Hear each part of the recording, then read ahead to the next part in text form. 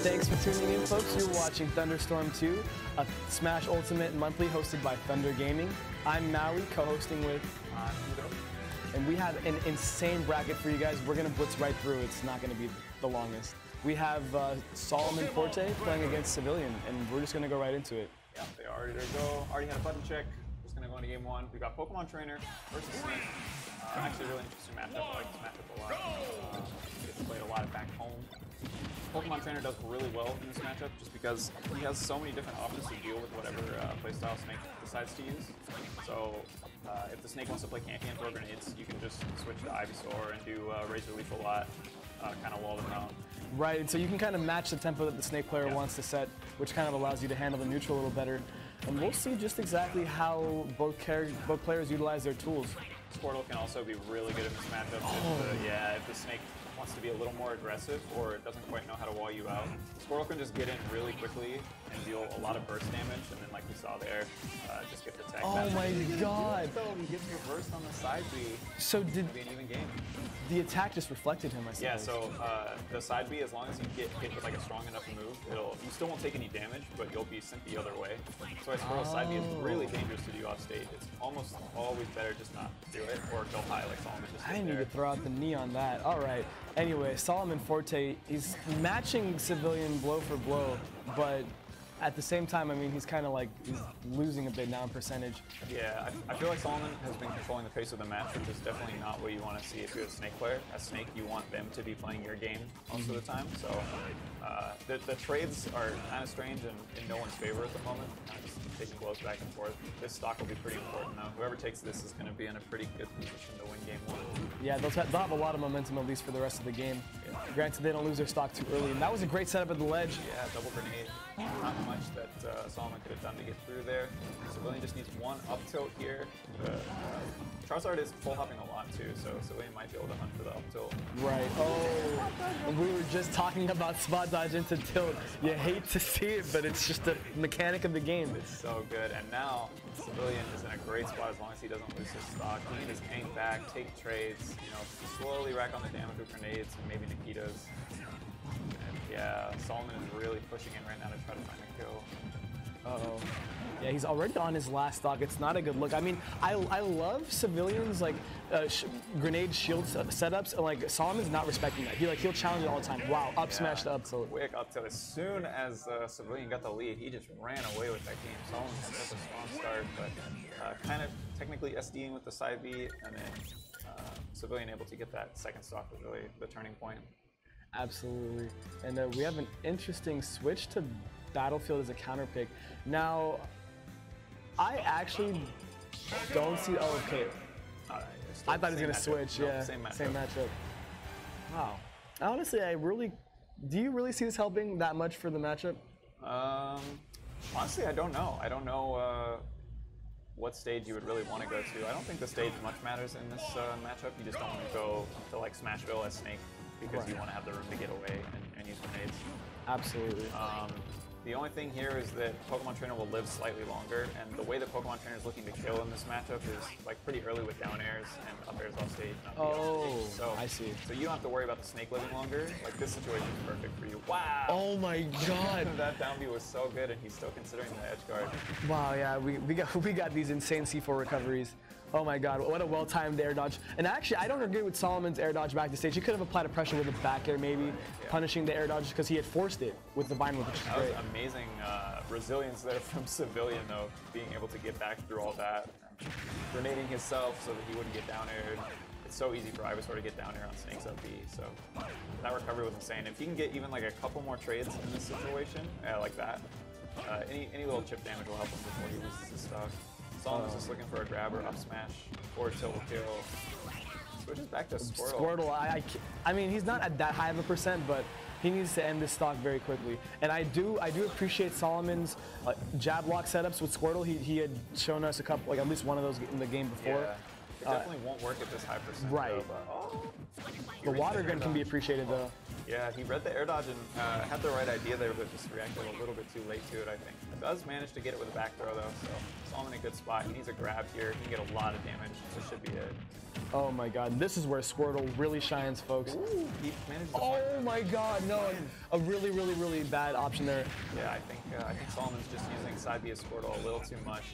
It creates the illusion of being this really amazing move because you don't take damage in it and it has a little bit of armor, but doing it off stage is just so risky. Right. I love how you said that actually because you know it has the illusion of being a really good move. It's so aptly said there. It's even fooled me many times in the brackets that I've been in. Once you learn how to deal with it, though, it becomes really bad. Like it becomes a really bad option if your opponent knows how to deal with it. And I mean, honestly, Civillan showing a lot of prowess using the Nikita to reflect it off stage to where Solomon can't recover. Oh, and that's going to be Solomon's first stock. Civillan kind of putting himself back in this game. And let's see how he kind of brings the game back in his favor. This is basically exactly how the first game went so far. Civillan, like I said, I mean, Snake can rack up so much damage slowly over time, and if Solomon gets kind of greedy for kills here, then Civillan can use that to his advantage to really make the comeback. Well, I like the get-up attack, forcing Civillan to respect. So really nice up air there on Solomon's part, reading the jump off the platform. Since you can't shield drop anymore, if someone's shielding on a platform, the really only option is to jump eventually. So if you can read the jump timing, you just kind of overshoot your up air. Ooh. Yeah, overshooting is quite a great technique to catch your opponents who are trying to flee without really picking two defensive options. God, that trade actually worked out in Solomon's favor. He got a triple up air guaranteed just because of that grenade. Yeah, and you know, honestly, like the thing about the grenade is sometimes it works out in a Snake player's favor to break out of strings, and sometimes it really doesn't. It's kind of a gamble. Like at this point, you're a stock down, so you kind of have to mash your grenades to try to get enough damage to take this KO. So it makes sense on Civillan's part. This down air should be relatively easy. Yeah, Solomon's gonna get it and tie it up 1-1. Yeah, and the way Ivysaur's fall speed allows him to float even off a short hop just enough to catch that Cypher. Wow. Honestly, even though they nerfed the size of the down air, it's still, you know, still a good move. It's still a great move. Oh, yeah, the down air. So the size itself actually wasn't nerfed. It was just the strong hit. The strong hit. Yeah, okay. so you can still hit the weak spot just as easily, and that's enough to keep pressuring your opponent down. But yeah, the stronger hit's definitely a little smaller. You have to be a little closer to your bulb now. Has to be a little more accurate. All right, game 3. And they're going to FD. I mean, I'm not surprised. You know, just clean and simple, no platforms. Right. FD can actually be a little tricky for Snake to deal with here, just because if Solomon switches to Ivysaur and Razor Leaf camps, it's like Snake has a lot of grenade setups and things, but he doesn't actually have like a nice horizontal projectile other than Aikido, which is pretty reactable if you're not recovering. Right. And right now, oh my gosh. I like the way Solomon's opting to use Squirtle's water gun to push back a lot of Civillan's setups, like with grenades. Oh my god. Yeah, that could have been really bad. Turtle. Just attacking your grenade, a live grenade. The Teenage Mutant Ninja Turtle. But look at that. I mean, Civillan has literally hit him 3 times with 2 grenades and a back air, and it's pretty much an even game. Uh-oh. Wow. Shield at the exact wrong time and gets hit there. The perfectly worst time. Oh my god. Almost air dodging right into that. Really good avoidance there from Solomon. And yeah, that's what I'm talking about. It's so easy to get Snake. Like, if he goes high, use up B. If he goes low, use down air. There's so many things that Ivysaur can do to really nullify this character off stage. Yeah, it's great to chase Snake if you know the matchup well enough. Oh my god, what a well-spaced up tilt. He walked out of get-up attack range. Like, that seems so intentional. So much lag on get-up attack. Is invincible, but if it doesn't work out, you're in a pretty big spot to get punished. So again, though, the early damage from Solomon has just been so solid. Yeah, the ledge is a prime place to bait your opponent, honestly. Again, the Pokemon trainer can deal with Snake's up B so easily. That time he went high enough to where he escapes, but he needs to make up this percent with grenade trades. Yeah, an uphill 90% to make up. It's still climbing, 109. Good reason Snake. Forward smash. This is rough. Air dodges back to the ledge at an angle where Solomon couldn't get the down tilt, so that was really important.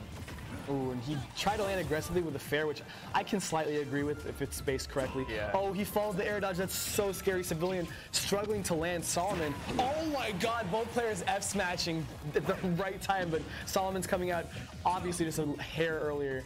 Solomon just needs a back throw here to take this stock. He can look for a Razor Leaf into up air. There's so many things that Civillan has to avoid right now. And Solomon's sitting pretty. 34% is not anywhere near like a death. What is this man doing? This guy is nuts, dude. And then he Oh my god! who stands on a live grenade and a live landmine and just No. I have to watch that later. That was just the silliest thing I've ever seen. Wow, that was ballsy. I love it. That could break shields so easy, and now it's an even game. I mean, 24% is so easy for Snake to make up.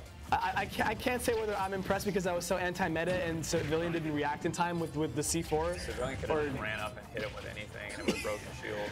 Yeah, he had every setup possible in the book there. All right, Civillan and Solomon at their last stock. This is for game 3, folks. Oh my god. Game 3, pretty much even percent. 20% doesn't really make a difference in this matchup. Solomon looking to get him off stage for an early down air, up B confirmed. Just looking to chip on a little bit more damage before things will start killing. This is such a bad spot. Jesus, that is not the Vine Whip you want to get hit by. Manages to land safely, but he's in the corner against a raise relief wall, which is really rough. A B. Oh, that's the angle. Yeah. That was good DI from Civillan. DIing right above Ivysaur is where it becomes really hard for him to get that because you have to up B, hold back without B reversing. Right. B Oh, that's going to be it. Solomon takes it 2-1 over Civillan. Really good set. He's going to go on. I like how you noted how hard it is for Ivysaurs to connect their Vine Whips when your opponent's right above you. Yeah, when you're directly above, it becomes really, really difficult because you have to jump up B and then not buffer it to turn around. You have to like up B and then hold back in time. It's like really, really weird. It's a very precise movement, like really of the stick. Yeah. So that's a really good first set to have. Yeah, no, it was quite harrowing towards the end, and I really enjoyed the excitement. Honestly, I love last hit games. I like close sets. Yeah, those are just so spectacular to watch. And so yeah, thanks again for tuning in, folks. You are watching Smash Thunderstorm 2, Smash Ultimate Monthly by Thunder Gaming, and yeah, we're getting into the swing of things. We just had our first set of the bracket, and it's moving along quite nicely. So yeah, honestly, like although I see Pokemon Trainer on stream a lot, I'm not the biggest fan of seeing Pokemon Trainer. Yeah, honestly, I think it's just because like Razor Leaf is a very good setup tool for Ivysaur to get pretty much everything it needs. That's fair. Yeah, and I definitely like watching Squirtle and Charizard more than Ivysaur. Yes. There's like burst moments where Ivysaur is really fun to watch, but I really love Squirtle combos, and I really love like seeing Charizard actually be a character now that he got buffed. Absolutely, those buffs help, and those buffs are also taking us along to break. We're going to be right back at it, folks, so don't go anywhere.